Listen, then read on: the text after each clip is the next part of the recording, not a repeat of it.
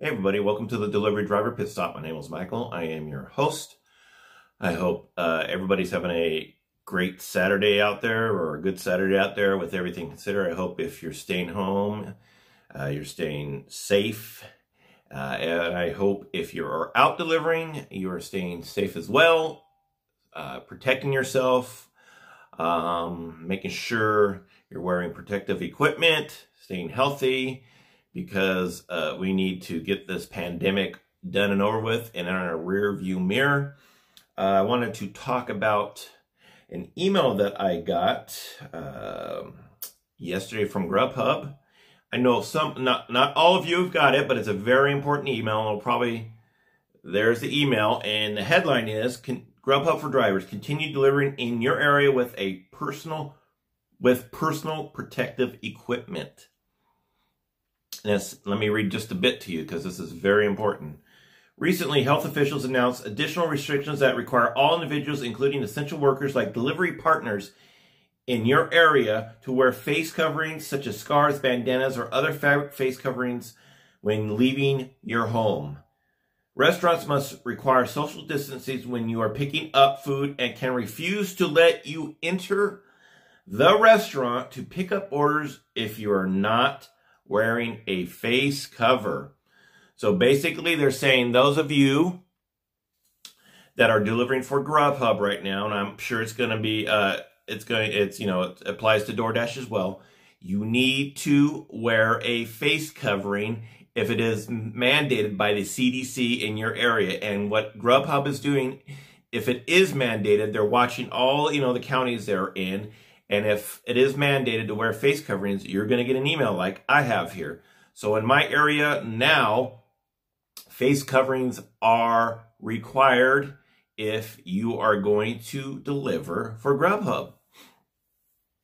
What is interesting about this as well, if you do not have equipment for this, they have a link on there, which I don't know how many people got it, but you can order free, sorry, that's my laptop here making noises. You can order free equipment from GrubHub and they will send it to you free of charge. Face mask, gloves, and hand sanitizer. All you have to do is follow the link in the email, enter your information, and it will be on its way within, they say, 2 weeks. Does it help you immediately? No, but I'm sure most of you can have, if you don't have a face covering, you can take an old shirt and cut up an old shirt and make a face covering. They got so many videos right now on YouTube about how to make face coverings if you don't have one. There's a lot of good information out there because with everybody staying home, everybody and their sister are making YouTube videos. That is why, there's so many videos out there. If you want to go out and deliver, very easy to do so with face coverings. You just have to pop in a video off of YouTube and follow it. I mean, it doesn't even require sewing. I watched one where they took a bandana and folded it and took a couple rubber bands, and how they folded it, they used rubber bands and they made a cloth mask out of a bandana. If you don't have a bandana, you can take a shirt and cut it in a rectangle and fold it the same way, or fold it, the way they're showing, and make your own face covering. But it's very interesting now. Restaurants can refuse service to you as a GrubHub driver if you do not have a face covering. They're giving, again, there's plenty of resources out there. If you do not have a face cover, make one out of a shirt, order it from GrubHub. Again, we have to be very safe with this, and the only way we're going to get back to normal in this country is if everybody does social distancing. I know it's repeat repeatedly, social distancing and cover your face. So that's a very important email. I don't know if some of you probably have not got it yet, but if you haven't got it yet, you probably will get it. So be prepared for it. I was already wearing a face mask when I was going out and picking up my wife from work or whatever, because in California here, it's when I go to the grocery store, 100% of the people everywhere is wearing face masks, which is actually great to see because it helps slow the spread of this horrible virus that is causing such havoc on the economy and people. I think that's about it. one other thing that's off topic I wanted to talk about real quick is this is in regard to my channel and Pete from Pay to Drive's channel. Me and Pete have been talking. We talk all the time, via text and etc. I've been shocked. I've been surprised. And Pete's been telling me stories about how him and myself, we are getting flamed to hell and back, trolled to hell and back, which is come to be expected for, doing YouTube.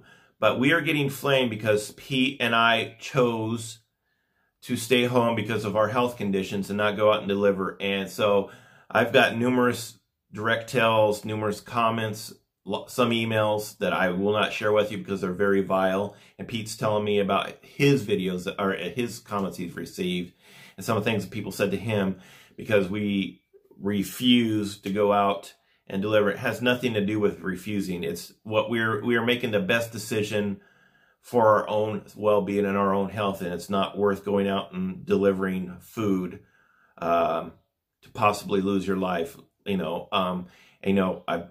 I've had comments, shame on you for not going out and delivering. Some of us out there are out there delivering, and if we can do it, you should do it.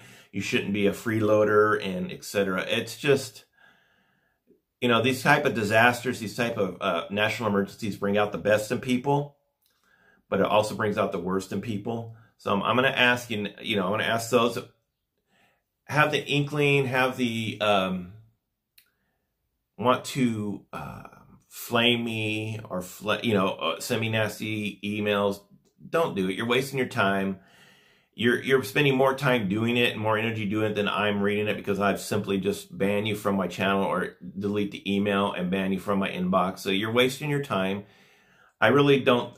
You need to stop doing it to Pete as well. Pete doesn't make videos such as this saying to stop it because, that's not a thing. But I'm going to stick up for Pete and anybody else that's doing this as a YouTube creator.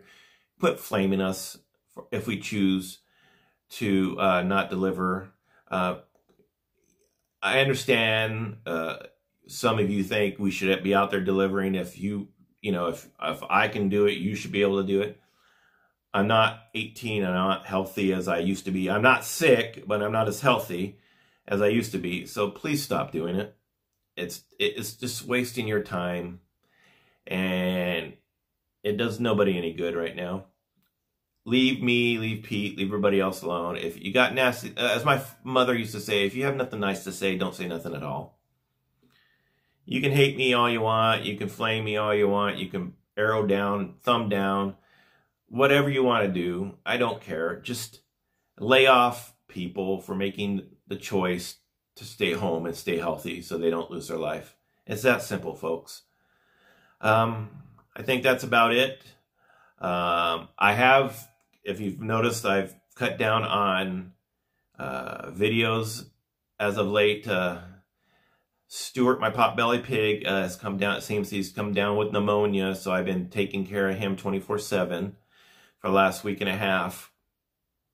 I don't have children, so I have animals, so I'm very attached to my cat and 2 dogs and my potbelly pig. So he's like a son to me. So I've been really trying to take care of him, keeping him warm. He's doing okay. He's not getting any worse. He's not running into fear anymore, but he still sounds like Darth Vader when he's breathing. So that's why my attention has been elsewhere. I've been taking care of him. I think that's about it. Please stay safe out there. Please keep doing what you're doing with social distancing. We will get through this. Hang in there, everybody. God bless you. Happy Easter. Happy Passover. Happy whatever you celebrate tomorrow. Make the best of it.